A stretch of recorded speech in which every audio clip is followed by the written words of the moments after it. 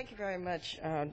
First, let me thank you, Congresswoman Fudge, our new chair of the Congressional Black Caucus, for bringing us here together tonight to discuss this important issue. But also, I just want to say that Congresswoman Fudge is such a tremendous leader, and now as chair of the Congressional Black Caucus has really charted a very powerful course for equity, for justice, and for nonviolence. So thank you so much for your leadership.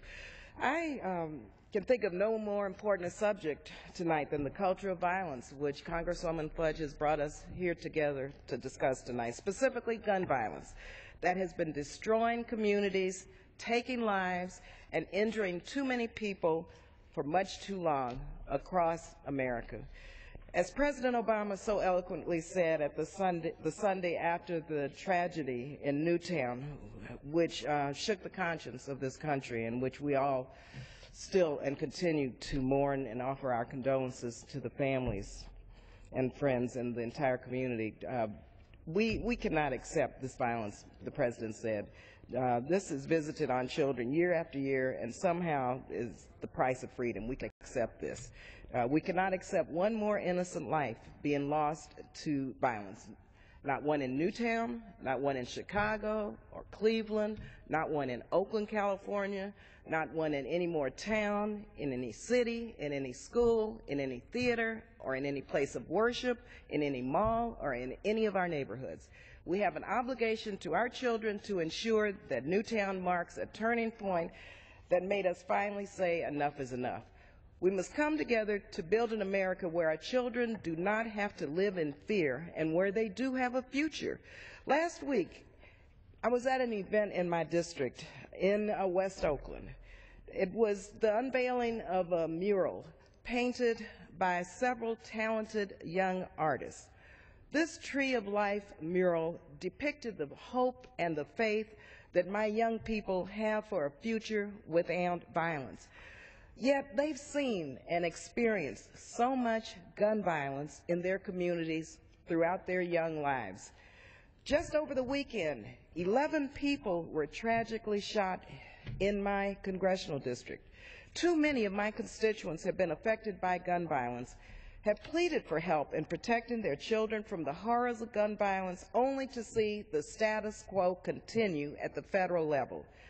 Mr. Speaker, we need to take some serious action that includes common sense measures such as federal gun buyback programs, banning high-capacity magazines, expanding the 24-hour gun background check, closing the gun show loophole, and reinstituting the assault weapon ban. We need to do this immediately. But we also need to work to end domestic violence in our homes and reauthorize the Violence Against Women Act. For whatever reason, unfortunately, it got stuck last Congress. We need to do this right away. We also must seek input from our people, community stakeholders, faith communities, and others. We can work together to identify the root causes of this nation's more than 16,000 homicides a year. Let me call to your attention the work of a magnificent community-based organization in my district that I actually am very proud of. I helped found in the early 90s. It's called the Martin Luther King Jr. Freedom Center. These young people continue to work on conflict resolution and violence prevention efforts day and night. But they constantly tell us that their work is thwarted due to too many guns in the streets. Finally, we must recognize gun violence as a critical public health crisis and continue to support comprehensive violence prevention plans. This week, Congresswoman DeLauro and myself, we're offering an amendment that would end a prohibition, mind you. And Congresswoman Fudge, this is mind-boggling when you see that we have a prohibition on at the Department of Health and Human Services that would not allow us to analyze gun violence in terms of public health. We have a prohibition against that. So we're trying to offer an amendment that would take away this prohibition. As a psychiatric social worker by profession and someone who founded a community mental health center when the psychiatric facilities began to shut down in California, I understand firsthand why we need to help people struggling with mental illness, give them the treatment they need, and reduce the stigma associated with seeking help. So I'm going to introduce once again my bill to add mental health counselors to our schools, which will help children and families struggling with emotional issues who could actually be on the brink. But if we had mental health counselors there, they could really help steer them away from whatever tragedy that could occur. So we can't allow the status quo to continue, to allow our children and grandchildren to grow up in this culture of violence, in a world where violence threatens our schools, our homes, and our communities. So let me thank again Congresswoman Fudge for gathering us here tonight to discuss this very important issue.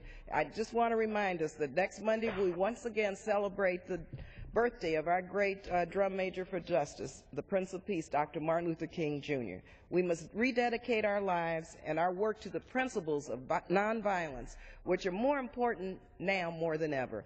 Dr. King reminded us that violence should never be an option if we really want a world worthy of our children and grandchildren. Yes, as a major part of this, it does mean getting guns off of the streets and working for a culture of peace and security. Thank you again.